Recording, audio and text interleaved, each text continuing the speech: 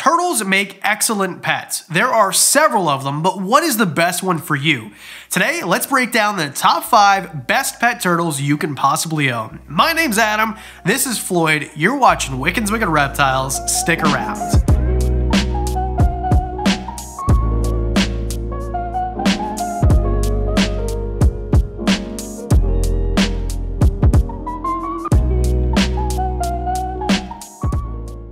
This is a real turtle, by the way. You can see his little foot right here. Just sometimes turtles hide. Let's just start off right away. These are real turtles, not tortoises, although tortoises are turtles. So what I'm just trying to say is here, no tortoises, just turtles. And number 5, best turtle you can keep, yellow belly sliders. Sliding in at number 5, that was terrible, never do that again. Yellow belly sliders. Now I could have easily put basically any slider here. A regular slider would fit as well, but they are illegal in a lot of places in North America, which is where they're from, but they are invasive basically everywhere. Yellow belly sliders, kind of too, but they are less well known. They're just as available, in my opinion. They're very available, but they're not going to be a problem, and they're not kind of like frowned upon. And you're not seeing places sell them super irresponsibly at like $6 a pop. I was in a pet store earlier today. I just needed to grab some driftwood and stuff, and they're $70 here. That's the right way to go. Good job, Big Al's. But regardless, yellow belly sliders, the reason I pick them is because they are a bigger species of turtle, but some people like that. Oftentimes, the smaller the turtle, the better for most people, because water parameters can be difficult to deal with, and turtles create a lot of waste, especially yellow belly sliders. But I just think that if you want a big turtle, this is probably one of the easier ones to find and the easier ones to maintain. The diet is easy, they're very cold tolerant, the water doesn't have to be super warm. I mean, if you're comparing it to other turtles that are going to get up to around 11 inches, something like maybe an African side neck, I personally think that a yellow belly slider is a lot easier to deal with just because of the temperature and also maybe even the diet to a certain extent. And when I say bigger, I don't mean huge. They're gonna get like females do get bigger than males, and they might get to around 12 inches, maybe a foot, maybe 13, but males are probably going to top out around 5 or 6, maybe 7. So they're going to be quite a bit smaller, and the smaller the turtle, the smaller the tank you can get away with. I'm not saying go bare minimum at all. Always get as big of an enclosure as you could possibly get for your animal.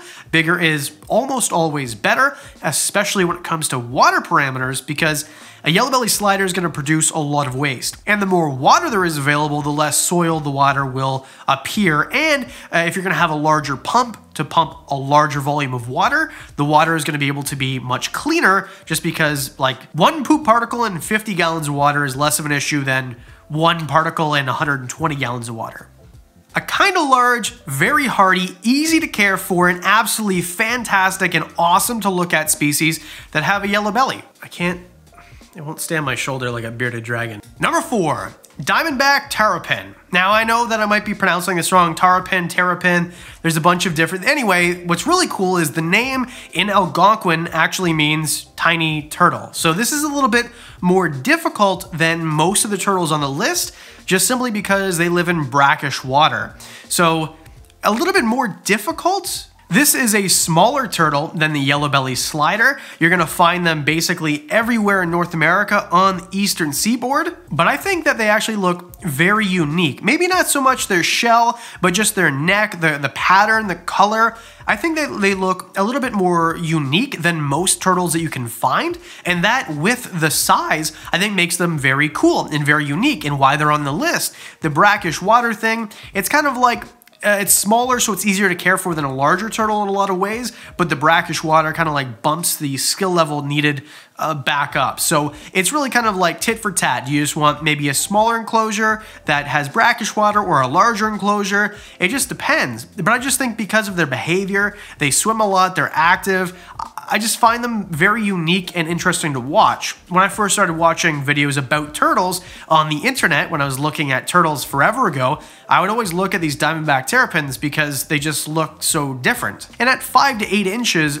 I mean, I talked about how they were small, it seems like that is kind of like the perfect size if you want an aquarium that's not going to take up like an entire wall in your house. So if you're looking for something a little bit smaller that is very beautiful and has a little bit of a different difficulty level because of the brackish water, I think these guys are definitely for you. Number 3, and the smallest on the list, common musk turtles, or sometimes called stink pots. And the reason they're called stink pots is just simply because they're stinky. They have these glands on their carapace, on the corners of their carapace, where they can emit like a foul odor. It's like an orange goo almost. So that's why they're called stink pots. And they do this for the same reason that a lot of snakes will musk, just because they feel threatened or they feel like they need to deter a predator from getting at them.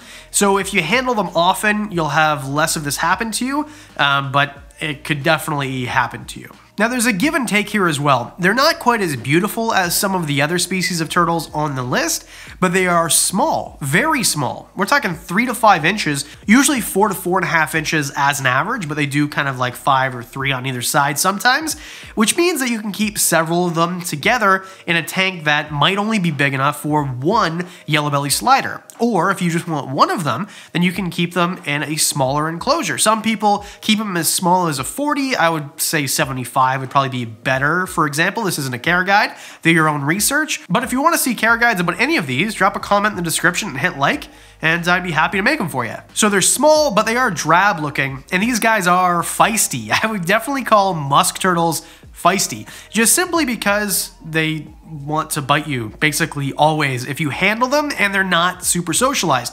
Now you're not going to be handling turtles a lot anyway, not the same way you'd handle a leopard gecko or a bearded dragon or something like that, but they can bite and musk on you, and yeah. But the same way I'm grabbing a Floyd here, just the back, just make sure you grab at the back of the shell. They do have very flexible necks and very sharp, like a beaky jaw thing that if they do get you, you'll know about it. But they're not dangerous. This is the kind of thing that I think most of us really like about turtles, is they're cute, and it kind of looks like I'm just holding a shell, but I'm just gonna look at his foot. It's a cute foot. As far as beginners go, this is one of the best just because of the size, so you don't need a lot of water. And I know some people will argue that the more water, the easier it is to keep clean. Maybe, but the bigger the water receptacle, the more water you have to deal with. And for some people, they just don't want to. And some people, if you're just getting your feet wet and getting into turtles, you don't want a huge enclosure. For example, for my yellow belly slider, he's gonna have either a stock tank or a big 120, 150 gallon aquarium. And that's gonna take up an entire wall in my living room, basically, right? A 6-foot thing. So if you want something a little bit smaller, then, I mean, a musk turtle might be right for you. Number 2, and in my opinion, the cutest on the list, Mississippi map turtles. Now they're called map turtles because the lines on them kind of looks like, well, a map basically. These guys are absolutely amazing. They are found around Mississippi. They like that part of the US, so it makes sense. Their name is like very intuitive of why they're called the Mississippi map turtle. I like them because I think they have the cutest faces. This is Mappy. I've got 2 turtles, they live together, and Mappy is definitely the most active and interesting to watch. He's almost always in the water. It's very rare you see him out of the water at all, although of course always give them a place to go so that they can be dry. If you don't, turtles will get scale rot most of the time, and he's a little bit nippy too. He'll try to bite you if he can, but I absolutely love this guy. He's one of my favorites in my entire reptile collection just because it's fun to watch. He swims and swims and swims and just keep swimming, swimming, swimming. It's just really fun. He's not the best at eating, just because like he has to like take 3 or 4 stabs at the pellet or mealworm or whatever it is that I feed him.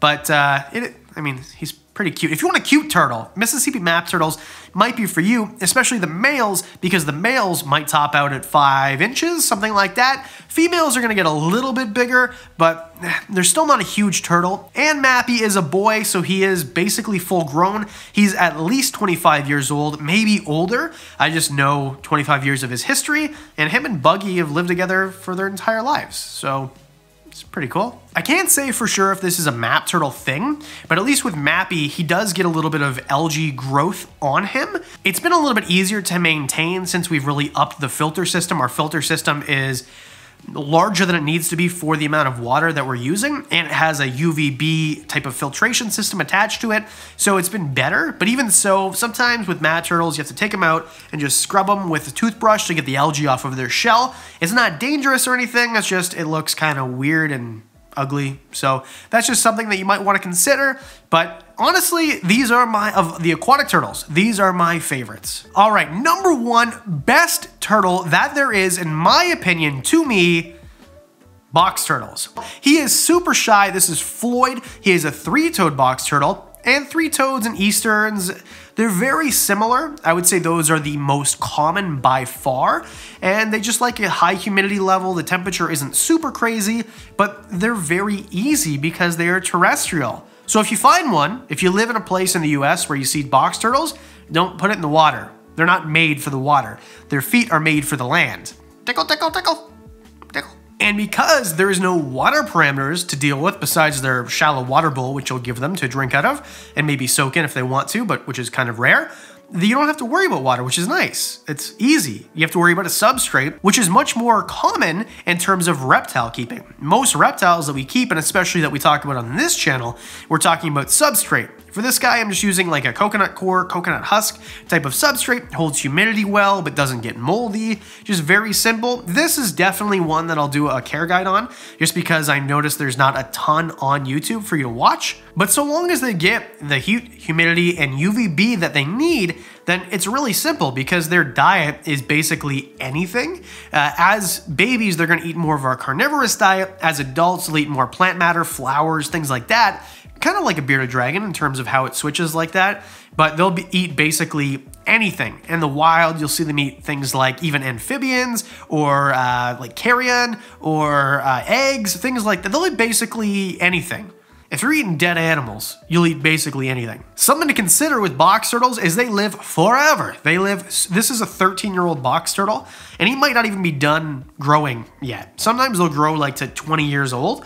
This guy is probably pretty close to top out, so not huge, but they are terrestrial species that do need some room. I would definitely recommend getting as big of an enclosure as you can, and if you live in a place where it's nice outside during the summer, and like by nice I mean would be close to the parameters that they need, then I would keep them outside for the summer. This guy here will definitely live outside in the summer. I might even try to split where the tortoises are gonna go. I've got some cherry heads that are gonna live outside too, and maybe they'll kind of like live next to each other and be neighbors. Whether you're a beginner, intermediate, or expert level reptile keeper, I think that any of these turtles would be for you if you're looking for a turtle that isn't crazy difficult to keep and very enjoyable as well. What do you think? Let me know in the comment section below. Do you like this list? Should I have added something else, something different? What do you have for a turtle and how do you enjoy it? A big thank you to the Patreon supporters. Thank you guys so much. We're gonna get to the patron of the week in just a second, but if you'd like discounts on the merch, see these videos extra early. If you want to know about animals like Floyd months in advance, I got him like before Christmas and put him on Patreon.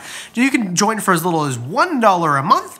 And this week's patron of the month, Ethan Faulkner. Thank you very much, sir. I really appreciate it. Coming up on your 1 year and almost ready to get your free shirt. That's one of the perks, by the way, the $15 level, is you get a free shirt once a year. And did I plug absolutely everything? Hit subscribe.